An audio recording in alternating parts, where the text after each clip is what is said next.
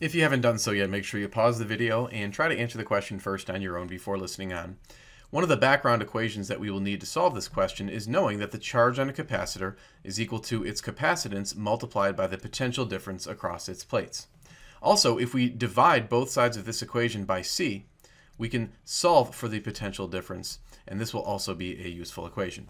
Now for part A, to calculate the capacitance on C1, all we have to do is recognize that this capacitor is in parallel with the battery that's marked V here. Now because the capacitor is in parallel, that means that the potential difference across its plates will be the same as the potential difference supplied by the battery, which is stated to be 10 volts. We know the capacitance on that capacitor is 10 microfarads because that is the value on all of the capacitors. So we could use this first equation here to calculate the charge on capacitor 1, simply by taking its capacitance and multiplying by the potential difference across its plates. So we plug in 10 microfarads and then 10 volts. We work that out to get 100, and the unit here will be microcoulombs since we used microfarads for the capacitance. So this is the correct answer to part A. For part B, in order to solve for the charge on capacitor 2, what we need to do first is combine the capacitor marked C2 with the unmarked capacitor right here. Now these two capacitors are in series with one another. To calculate the equivalent capacitance of a series arrangements, we simply add together their reciprocals,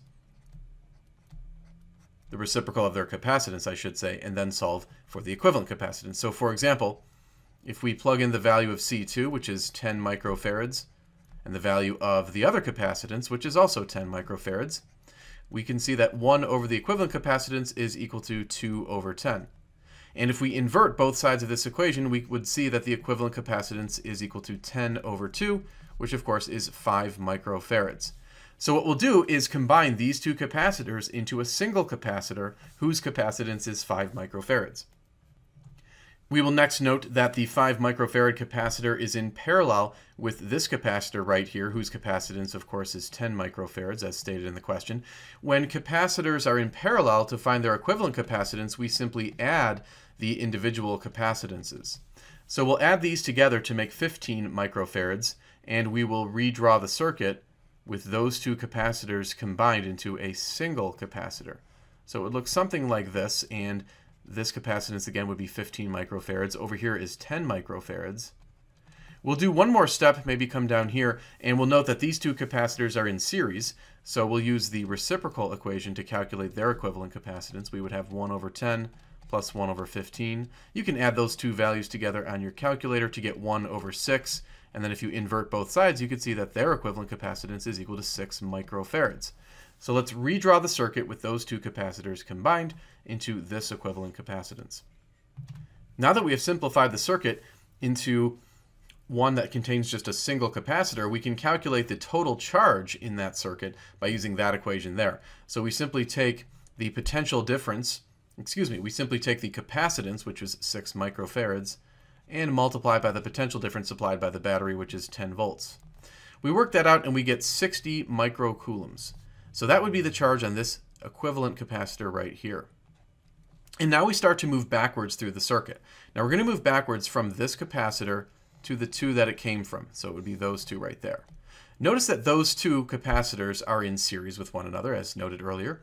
And whenever you move backwards from an equivalent capacitor to two or more that are in series, you bring with you the charge. So that means that the charge on those two capacitors will also be 60 microcoulombs. Very important.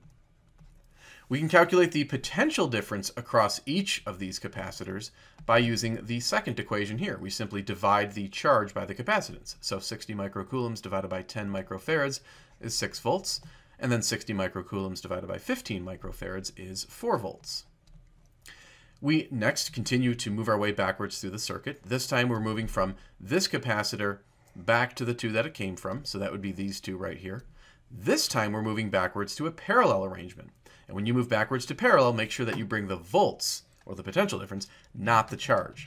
So we're going to bring back the 4 volts and place it on that capacitor as well as this capacitor right here. We could then calculate the charge on each of those two capacitors going back to the first equation. So if we multiply 5 microfarads by 4 volts, we get 20 microcoulombs. And then over here, we can multiply 10 microfarads by 4 volts to get 40 microcoulombs. Finally, we're going to move backwards from this capacitor to the 2 that it came from, which would have been C2, and this capacitor right here. Since we're moving backwards to a series arrangement, we will bring with us the charge. So the charge on this capacitor was 20 microcoulombs. That means that the charge on this capacitor is 20 microcoulombs, and is indeed the correct answer to part B.